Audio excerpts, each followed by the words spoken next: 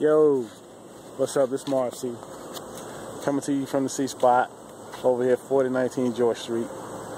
Wanted to take a shot. This is the second in a series that I call my Exodus, marvC Exodus. And so basically what I'm doing is documenting my transition from my first home. This is my first home.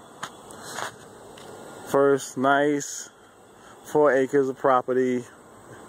Nice big yard. They said 3 big trees right there till they fell. My only neighbor, y'all. And you know, again, this is the front of the house. So this was my first property.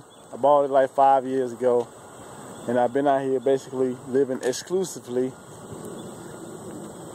what I call the C spot. So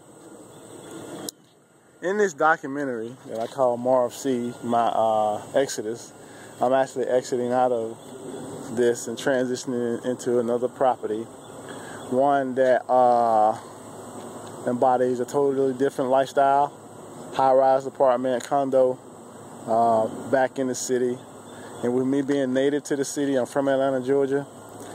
It's my first time actually moving downtown. So I'm a little excited about that. About that, you know.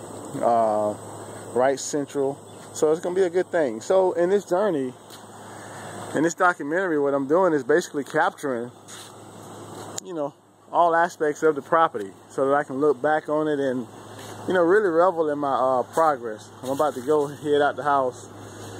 This is me in the process of moving out, taking stuff down. You can see I still haven't taken my bikes down yet, but they'll come down soon. I decide if I want to keep that stuff here or take it with me or give it away. A lot of junk here I definitely won't need in the where I'm going, you know. So I may just leave this stuff here, man, and throw up a sign up front for anybody that wants to come down and get it, because I sure as hell ain't gonna try to have a garage sale. So again, this is the exterior of the property. I'm gonna take a little walk. Earlier this year I did a video, or no, maybe it was last year when we had the snowstorm, and I covered how the entire property was basically covered. Stuck in the house for like 4 or 5 days, man. I couldn't go anywhere. It was crazy. So it was just so funny. You look at it now, I mean, this is a beautiful property. For someone like me, it's a bit much. This is something that ideally, if you've got a family, yeah, this would be perfect for you. Kids can have ample space to walk around and, you know, pretty much just cut a food and not have to deal with the riffraff that may be luring in the neighborhood. So that's why I chose the property initially. Back then, 5 years ago, I definitely had no thought or even inkling of trying to move into the city, let alone move into a high-rise unit or a condo in the city, because personally at that time I think I just didn't want to be around people. So now, having gotten a little older, I'm 42, I realized that really it's not even about that anymore. I just want to start embracing life a lot more. You know, I work a lot, and honestly, that shit's getting old. So I'm just trying to prepare myself, set myself up in the lifestyle that I know I want. Therefore, if I get the opportunity, if I'm blessed with the opportunity to continue to see my dreams come to fruition, then I see myself living more in a high-rise type, maybe buy my next house, will probably be a condo, 2-bedroom condo. I'm moving into a 1-bedroom. So that's what's so funny. I'm moving out of this, which has 3 bedrooms on the main floor, totally unfinished downstairs basement that I can put 1, 2, 3, 4 more beds in. So that's like a 7-unit, you know what I'm saying? 7 bedrooms if I really want to take advantage of it. And I'm scaling all the way down to a 1-bedroom. Seriously, just getting rid of all that shit I don't need, scaling everything down. I'm gonna tear myself down to the bare minimum, and then build myself back up from there. So in the first video I talked about, you know, some of the steps that I've already taken to try to, you know, initiate the process, that tear down process. And so I'm basically at that level now. And once I transition out of here, I will be there fully scaled down to the bare minimum.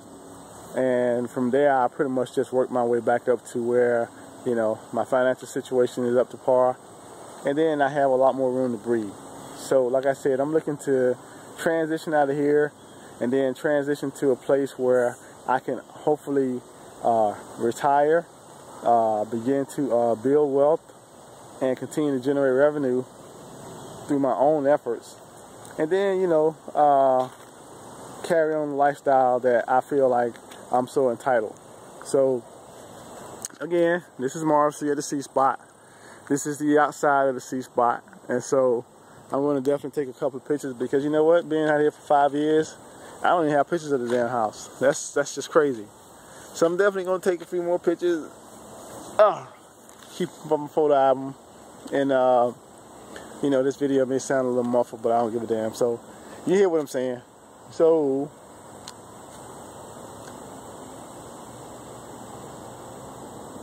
you see me living in this house. But that's so funny. When people come out here and they tell me like, man, I don't even see you living out here. So once again, it's marvC from the C spot. I'm about to head out. I gotta give me something to eat.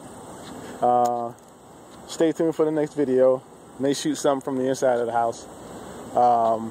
You know, just document as I continue to transition out. So today's Saturday, July 28th.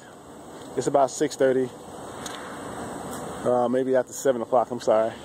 And once again, this is marvC from the C spot. See you, bye.